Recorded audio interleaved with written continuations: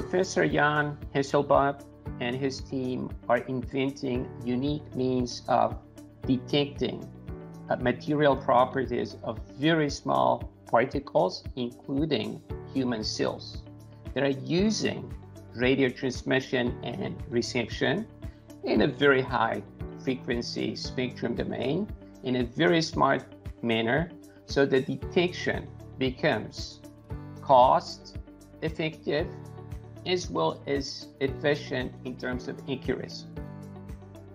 If they deliver on promises, potentials, it may dramatically accelerate process of diagnosing illnesses at the level of individual cells. Currently, that task, it's very demanding, using other means, very costly, and prone to errors. So this is what's unique about Professor Young's work: efficiency in terms of cost and efficiency in terms of accuracy. So the topic of my proposed work is actually a variant of radar with electromagnetic waves. The difference to conventional radar is that we go very close to the target and we go very high in frequency. The result is we can detect very small particles, and we can not only detect them in shape or diameter, we can also measure the material these particles are made of. So one application is going to be the detection of small cells with a size of a few tens of micrometers. And since we can measure in a very short time, we can detect many cells in a very recent time. As usual for electronic devices, these can be integrated and they become very compact, and then they become very low cost compared to other devices, which are based on lasers and optical effects. So one application is in the field of biomedicine, where cells can be detected and characterized and watched over time and how they react with their environment. That opens the way to personalized medicine with a small and compact device. That means low cost.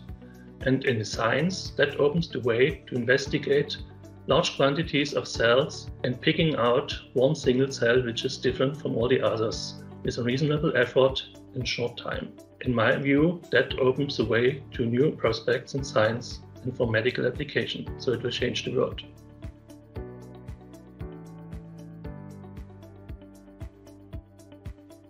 So Asegun's proposal, I think, really is directed at the biggest challenge facing humanity, and that's climate change.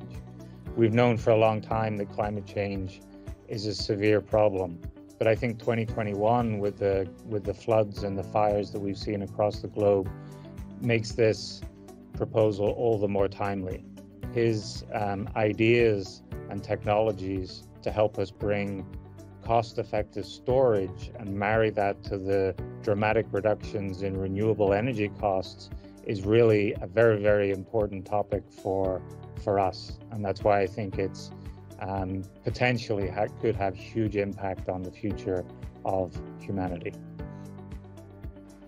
Well, climate change threatens the survival of our species, and we have to decarbonize all aspects of our infrastructure. I think that my work could be the key to decarbonizing the grid, since I'm proposing an extremely low-cost storage technology down at $10 a kilowatt hour. If it gets proliferated, we can reach high penetrations of renewables, and that would comprise about 25% of emissions. And with the decarbonized grid, we can electrify transportation and charge electric vehicles from a clean grid, which then could potentially abate another 15% of emissions. So altogether, this one energy storage technology can enable a 40% reduction in emissions, which is almost half the problem.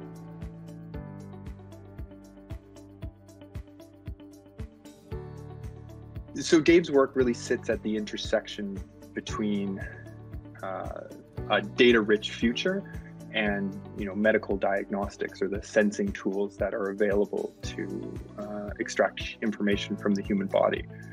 So until this work, people had two choices. They either went to a lab and undertook a very slow process for finding out information about biomarkers or how their body's doing, or really look to crude heuristics such as wearable watches or other devices.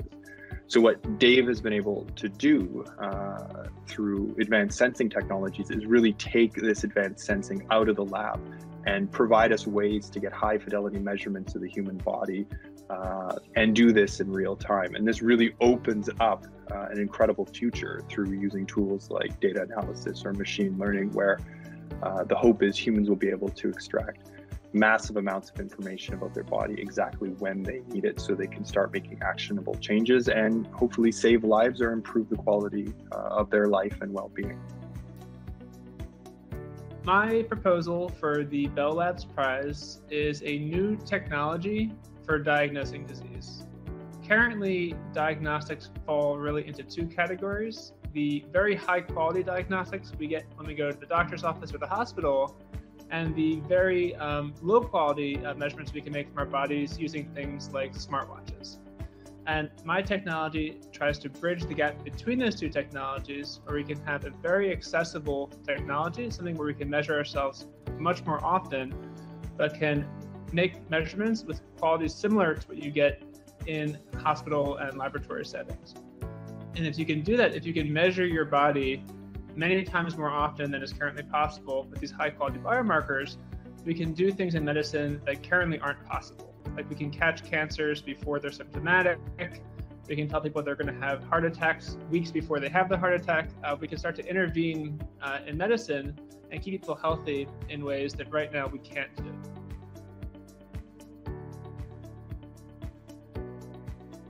So much of the current world is being built on our ability to churn through massive amounts of data and to train neural networks to model the relationships in these data. What Merave and Amin have shown is a general and an efficient method to organize these data, so you're only looking at the most important parts of it. Once you can limit your search, you're able to open up a vast treasure chest of applications, like the one they present here on modeling the brain from fMRI scans. The work in our Bell Labs Prize proposal makes a concrete connection between artificial intelligence and natural intelligence. Our proposal aims to understand how the information flows in the human brain based on different cognitive tasks. To do so, we used a large-scale fMRI dataset consisting of more than 700 subjects and developed an unsupervised representation learning algorithm that provides robust personalized brain maps, unique to individuals and dynamic with tasks. We could predict the sex, the fluid intelligence, and the cognitive tasks performed by individuals based on their brain fingerprints. Our personalized brain mapping technology could also help doctors better understand the individual differences in brain function and disease. This technology could bring us one step closer to personalized medicine, so that we will benefit from personalized diagnostics and treatments that are specifically designed for every single individual.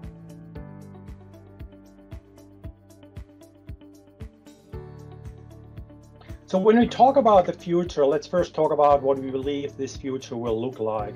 So the future really is about, creating a better environment for all of us to live in. An environment that fosters happiness, provides safety and well-being to all of us. And for this, we need work that is, how should I phrase that, planet-focused, that improves the health and well-being of people. Work that focuses on feeding people with less waste and less energy consumption. And that's exactly what Eamon and team have been doing. They invented and applied technologies to create a healthier and more sustainable and also a safer way to produce the food we all urgently need. Our project revolves around this sensor I'm holding in my hands. This is an insect sensor we invented. What happens is insects fly past this, and when they do, we can extract physiological signals from them. These signals can be then fed to a machine learning algorithm that can classify these insects down to the level of sex, species, and even life stage. So why do we care? Insects damage about 20% of all the food that humans eat. And attempts to control insects with pesticides are very expensive, they're bad for the environment, and they contribute about 5% of the human carbon footprint. By taking information from these sensors, growers can do pinpoint interventions using much less pesticide. That saves them money, it's better for the environment, and it can even cut down on global warming.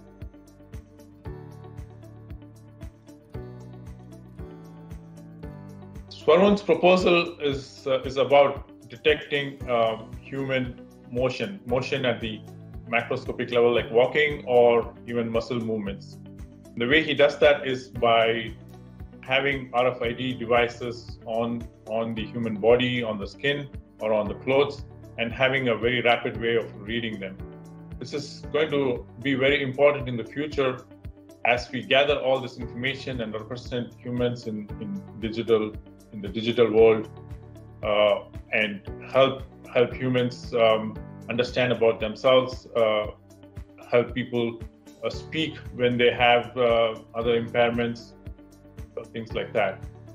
And all of this will be done with the privacy taken into account. Yeah, my Bell Labs proposal is about designing wafer-thin tattoos using a technology called RFIDs. Now, these are stickers that you can effectively attach to your clothing or to your body, and they can effectively sense their own shape.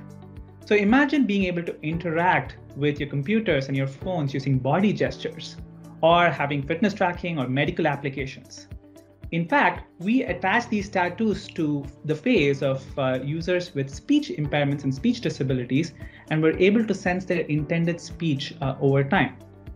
Now, this is all building towards an ambitious plan to build next-generation battery-free wearable devices.